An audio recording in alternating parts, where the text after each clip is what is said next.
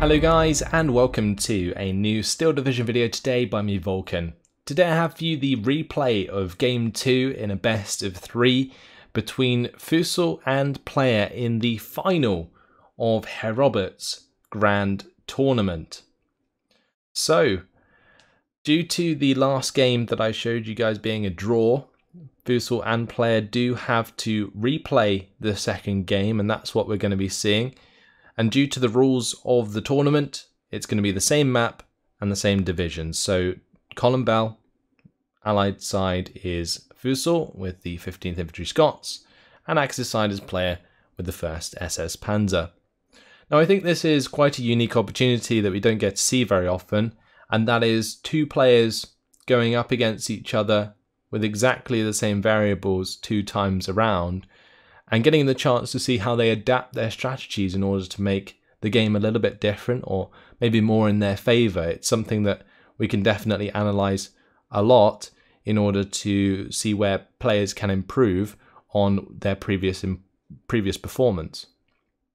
So 15th Infantry, last time around we saw an AVRE push which was relatively successful. It made a bit of ground on the top side of the map, and it basically was there to kind of bounce that Stug 3, and it did a good job of that. The AVRE was just a great distraction that the Stug 3 couldn't deal with at that range, and that's something that Player definitely struggled with. And then Fussel backed it up with the 6-pounder, which I think was quite a nice idea.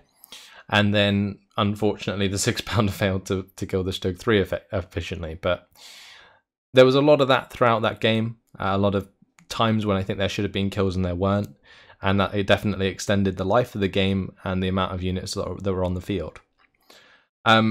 This time around, I think Fussel would do much better to rely more on Churchill 5s supported by 6-pounders, because there's not actually too much that the 1st SS can use to counter 6-pounders if they're supported by a 1,200 meter range Churchill.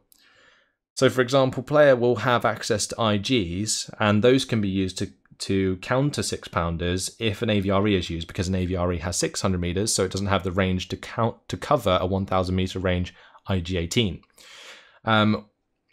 The other thing that Player has is just like an abundance of Stugs and infantry, right? And I think the Churchills do a good job of staying out of range of the Stugs, whilst also managing to cover the infantry, which then enables the 6-pounders to take on the Stugs, eventually leaving a Churchill 5 with a turkey shoot, basically. So that, I believe, is a better combination. But we'll have to wait and see what Fussel is actually putting down. On the side of Player, his push was double Stug. He had one on the top side, one on the bottom side. Strong push with infantry into the factory, and honestly it's looking like he's going to do a very similar thing in this game. Let's have a look at the exact units that are being deployed. So on the side of Fussel, he has put down 1 unit of rifles, 2 units of Bren Group, and command carrier on the top side, which is slightly different to what he did on this area of the map in the last game. This time around it looks like a stronger push into the factory, 3 rifles, 1 Bren Group, command carrier with command infantry, AVRE again, supported by a 2-inch carrier this time, and there's also a Piat in there with the MG carrier. Further down it's going to be 2 units of Bren Group. So an interesting tactic for Fussel, going to try and dominate this factory with the AVRE support, which could work out well, but is definitely inviting the Stugs to get kills at close range, where before they were struggling to because of the range. So that's certainly an interesting strategy, and no AT guns from the start, which I think is a very bad mistake against the 1st SS. On the side of Player, on the bottom side, it's going to be the SBW-222 with the Recon. We see the Flammpanzer supported by a Sturm Pioneer, some command. There's going to be the Volksdeutsche, of course, 2 sets of those, and an MG with a Stug 3 backing it all up. For the top side, it's going to be Volksdeutsche, Pioneer Führer, and the Stug 3. And surprised to see the Stug 3 just up here on its own. I think it may be better to concentrate the Stugs sometimes especially if you could just put a couple of Volksdeutsche up here and just cover that ground, because I don't think it's ever worth investing over 100 points unless it's 200 or 300 points into a certain area at the start of the game. You're better off putting your eggs in one basket and trying to make a push if that's your strategy, rather than spacing it out, because I feel like that Stug's not really going to do too much throughout this game.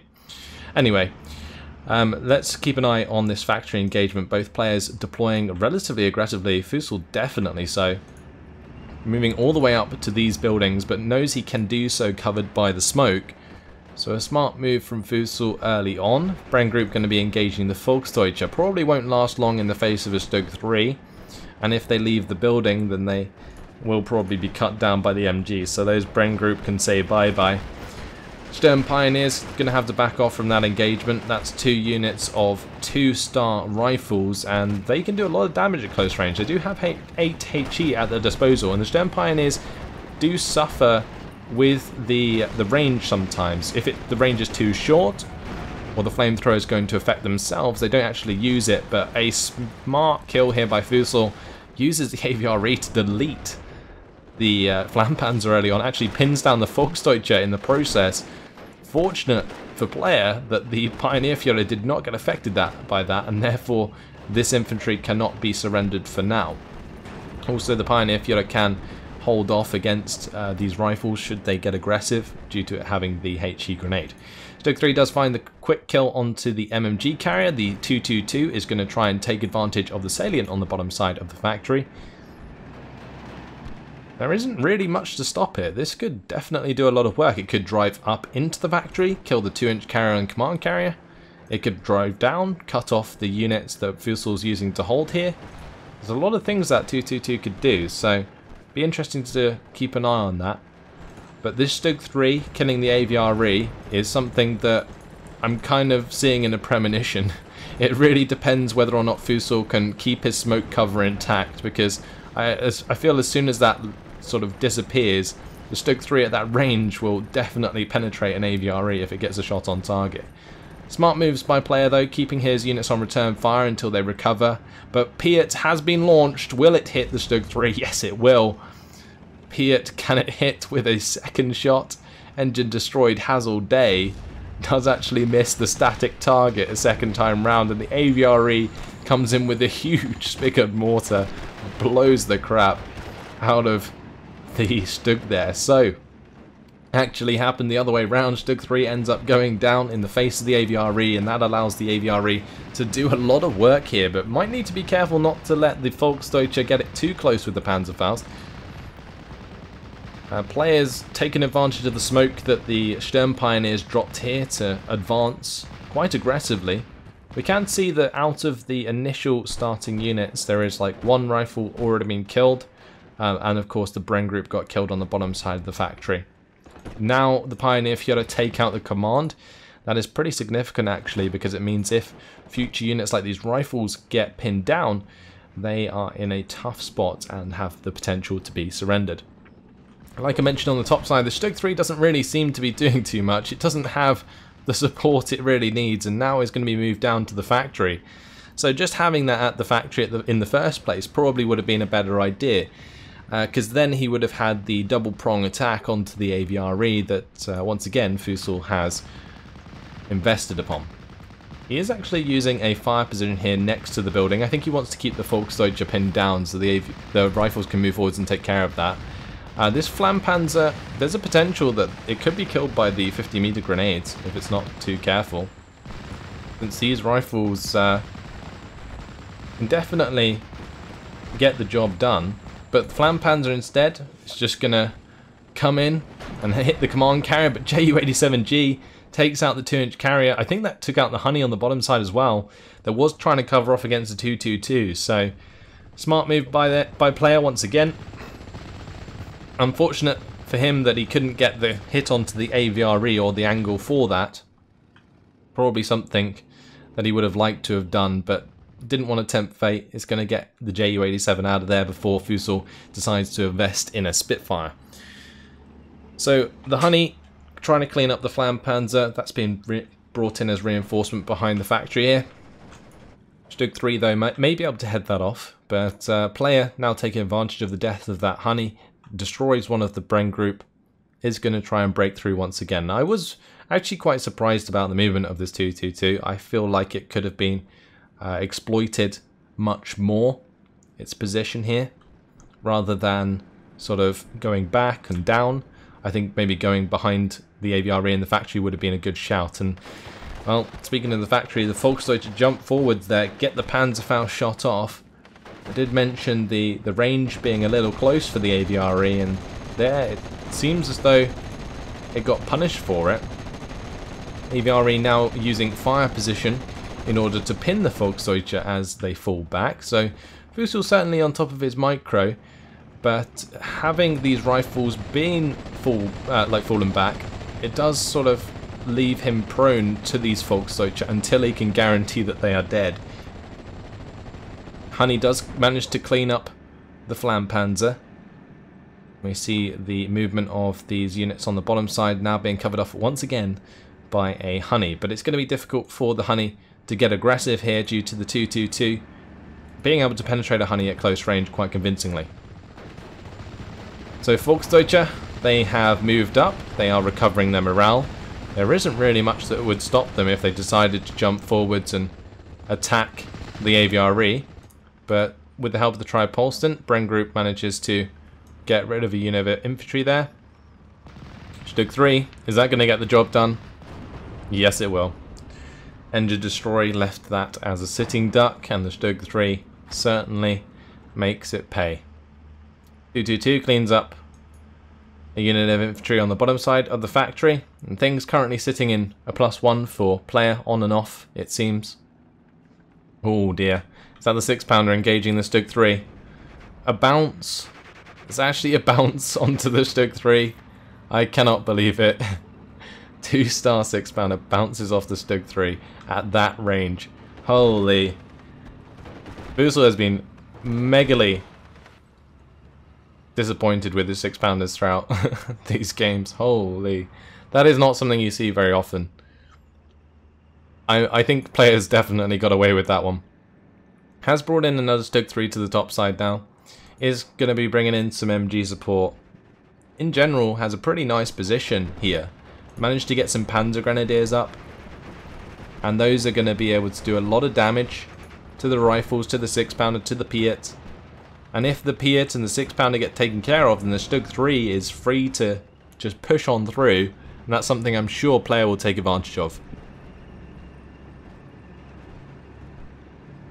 Now on the bottom side, Fussel's going to try and make back some ground. We see him bring in the rifles. Going to move those into the tree line first, so that he doesn't get taken out by the VulcanHDG here. But the trouble is, the 222 can do a lot of damage to the rifles if it wants to. And, well, that's actually going to cause these rifles to surrender, surely, yeah. 6-pounder now in trouble as well, as the MG continues to open up, but with the VulcanHDG being pinned down without command nearby, Honey's going to return the favour. This 6-pounder still in trouble. Panzer Grenadiers currently trying to do damage to both the 6-pounder and the rifles. The Tripolston actually managed to do a lot of morale damage to the Stug 3. Meanwhile on the top side, Pioneer Fiora now engaging the rifles. Will be able to get a grenade off there, which should do quite a bit of damage, but not sure if it's going to kill off the entire squad. Or Ju-87 though, on the bottom side, coming in once again. This time hit by the Tripolston. The Tripolston was brought in to stop that happening, but the Ju-87 still broke through and found one kill. Spitfire Mark 9 should manage to reply, and will do, and both players definitely trading blows, with Fussel finding a little bit of a salient up here. Pioneer Fiora does clean up one rifle, gets killed by the other. This rifle now being pinned down by the Stug. Going to be responded to by the VulcanHDG and the SDK of Z7-2. And I can't help but feel that this game is certainly one that is similar to the last, in that both players just responding to each other's aggression quite well. However, Fussel definitely has lost more significant units, and that Stug 3 winning the engagements against the Honey is pretty significant indeed. Panzer Grenadier get the machine gun fire onto the Tripolston as well, which is going to pin that, allow the Stug 3 to get shots in. This could turn very ugly for Fussel very quickly. 222 takes out the MMG carrier there. That's going to allow the 251 and 222 to get aggressive once again, like with the honeys not in support. Fussel leaves himself in a pretty tough spot. Like the 6-pounder that was in the factory is dead. This 6-pounder, it's struggling to know whether to go down or up. It's got the target of the Stug 3, of course, but it does want to clean up these 222 and 251 so the rifles can control that bottom side. It's not the end of the world since it's only a +1 for player, but if you look at the amount of units on the field for either player, it's definitely skewed in favour of player. Tripolston and the carrier go down, and well, player's going to take full control of this factory. Fussel still got their front line held forwards due to the Bren group and his infantry play on the top side. This Piet may be just what he needs to clean up these units down here. But if this IG-18 has anything to say about it, that may not be the case. Doesn't look like it's going to happen this time around. I was half expecting the IG-18 to just one-shot that MMG carrier, but yeah, it didn't this time around. So, moving into Phase B, what can either player do? It's 130 points a minute now for player. He does have access to Panther Gs, and that could be something that he uses to definitely dominate this bottom side. He has the 251 and the 222 in a decent position here. The 251 goes down, but if a Panther gets up to this point, it can cover this reinforcing road on this bottom side, which can make all the difference. But this 222 absolutely deadly at this range, doing so much work. The Fussel, supported by the IG-18 as well. Player just has the perfect composition of units to really get the job done, and is continuing to show that throughout this game. Panzer going to be securing the factory. Bit of an odd choice considering he more or less already had control of the factory. It's not really going to help him get out of the factory. But an MG is a good shout because it can cover the open here and can just dodge back if it needs to from any tank fire and so on. The Crocodile was the choice of unit.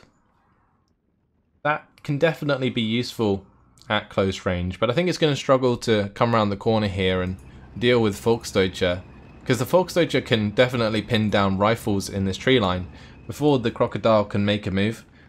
The ideal way to do it would be for Fussel to maybe invest in like a 25-pounder so that he can pin the units on the other side of tree lines, and then he can be more aggressive with the Crocodile.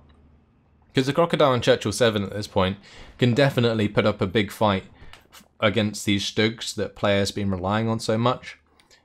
It's just that by doing so, by putting emphasis onto the Crocodiles and Churchill 7s, it will force player to invest in the Panther, and then that will definitely turn ugly for Fussel, like it did in the last game when the Crocodiles and the Churchill 7s started going down left, right and centre. So player has invested in a Vespa now. He has the tools he needs to take care of a T-guns in the future. Now something he may take use of, or make use of in this top side to clean up the 6-pounder and enable the Stug 3 to kill the command carrier. On the bottom side, Volksdeutsche, this is the engagement that I was talking about. Volksdeutsche and rifles. It looks like the Crocodile is trying to use fire position to set this building alight. And that's actually a really smart move from Fussel, but isn't going to prevent the Volksdeutsche from just jumping back. He needs to pin these down before this Crocodile can actually do anything. And with the IG-18 in support as well as the 222, those rifles really aren't going to make too much ground at the moment. Meanwhile on the top side, Volksdeutsche pushing forwards, reveal the rifle leader there. There's potential for this 6-pounder to get found by the MGs of that Volksdeutsche on the top side, but I'm just keeping an eye on the bottom side here as the Spitfire Mark 9 comes in. Didn't actually drop its bombs just yet. And the Volksdeutsche clean up the rifles there. So Crocodile's now going to attack, move forwards. Surely the Volksdeutsche can jump in and get a Panzerfaust off there if it needs to. Spitfire Mark 9 is going to bomb the Stug 3. Going to try and remove that as a threat so the Crocodile can freely move round. The Stug 3 getting shots onto the command carrier. This bottom play here from player He's playing on such a fine line, and I think Fussel's just had enough. But the Volksdeutsche are in range, and it's going to be an internal fire. Can the Volksdeutsche be killed by the rifles? Player's going to pull them back. Stugs are now going to get aggressive. Rifles have actually been pinned down. Piet is going to come in and try and deal with the 222, but Fussel's now relying on a Piet, which is going to miss. Can the Volksdeutsche take out the Piet? That's a possibility. Not going to need to. Stug 3 gets the job done onto the Crocodile. Piet does kill the 222 in the end. But that's going to be it. Fussel surrenders. Just like that. Player takes the victory. And congratulations to him. He has just won Herr Robert's Grand Tournament.